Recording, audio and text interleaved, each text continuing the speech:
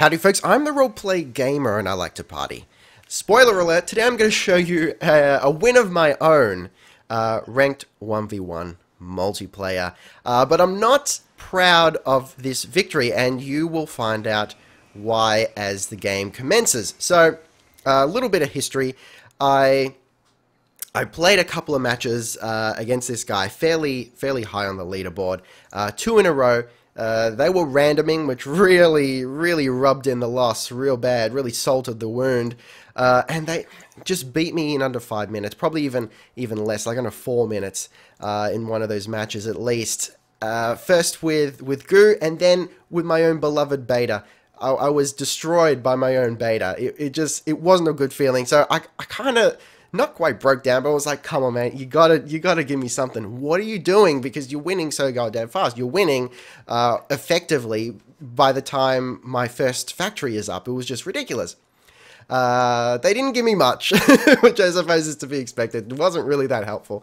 But I think I, for the most part, deciphered their strategy, and it's just basically rushing a whole bunch of factories in order to get commandos or, you know, just whatever, starting units out as quickly as possible. And just using the little bit of resources you start off with as best you can. So let's have a look at what's in front of us right here. I'm against a human player who has started with double refinery. This is a strategy that I have seen quite a lot with human players in ranked 1v1. It seems to be very popular. I know that the guy topping the leaderboard, Bike Rush, who favors human, also favors this double refinery strategy. So it is clearly not without merit, despite what some players may think and what they may preach. It does work. I think it's just a matter of, I don't know, maybe it's a matter of the micro with your scout unit. Then again, I don't know. I really got to look at more replays to sort that out. So, double refinery, which leads to double factory. Meanwhile, I've already got my double factory up with a single refinery, but it's just enough resources to be constantly pumping out commandos from 2 factories. Now, the problem here, and this is where I sort of fall down, this is great. I can get commandos out right quick, but after that, it's like, well, when do I build my second refinery? Because it doesn't matter what I do, it's gonna store my resources. There's just no two ways about it. So that's something I've got to figure out. This time it worked for me. So basically what's gonna happen here is I'm gonna pump out a metric shed load of commandos and try and stifle my opponent's expansion.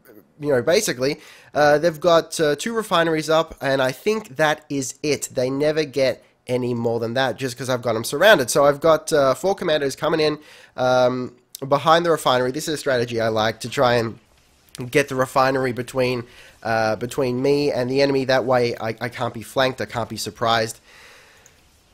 And I've got a commando over here just to make sure they don't expand out. I'm trying to, you know, I'm blocking off all roads. So at the very least, while I might not be able to stop expansion, I will be informed when it happens. So as you can see, I'm still rocking 2 factories and 1 refinery. At this point, I think I'm expending most of my personal energy on micro. Now, it's nothing fancy. I'm just moving my units around and trying not to get killed.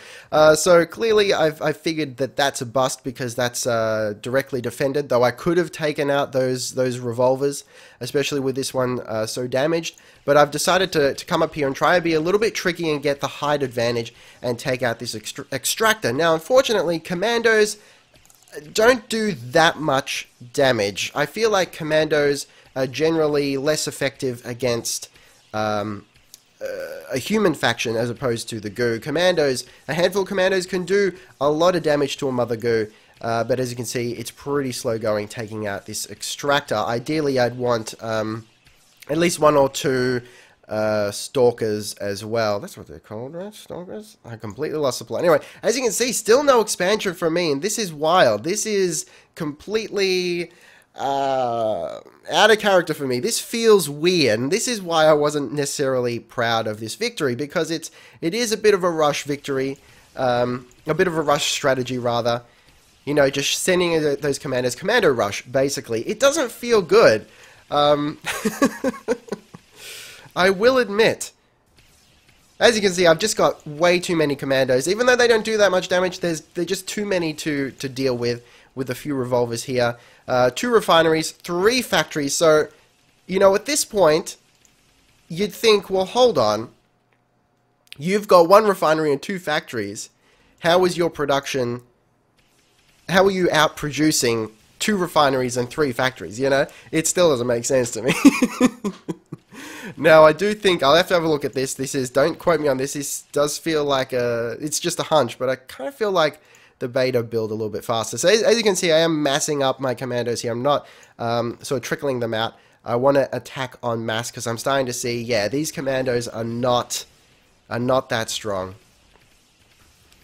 And I do get taken out fairly quickly. The only reason I'm doing well here is because I've got overwhelming numbers. And I don't think I've even got enough damage to take it out through its repair there.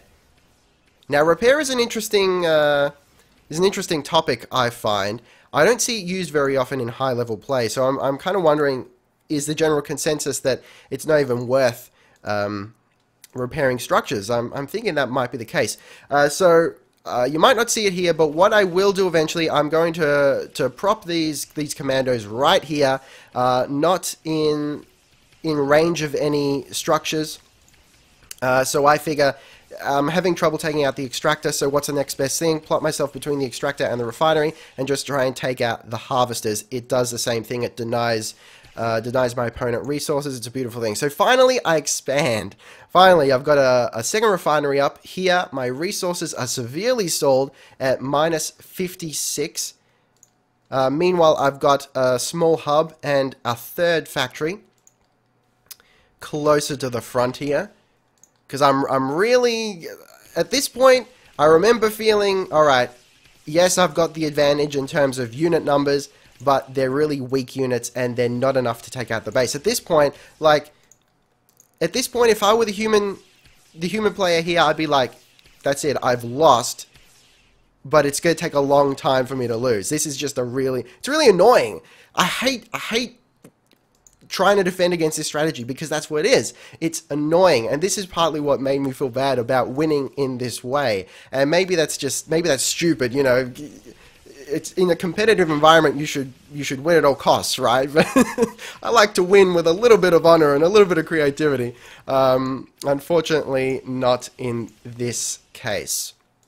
So I'm just loading up on the commandos. I don't think I built a single thing other than commandos, and that's might not have been necessary. While commandos build faster and with less resources, I probably could have won quicker if I threw in a couple of stalkers in there as well.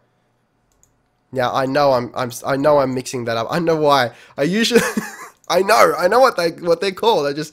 I'm having a weird day. Stalkers, you know, the 2-legged things.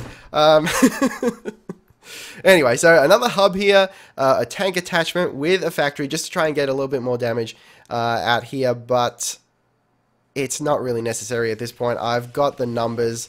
Like I said, it's just a really annoying victory, and at this point it's not so much a matter of me, like, I wouldn't say I've won, I've stopped my opponent from winning.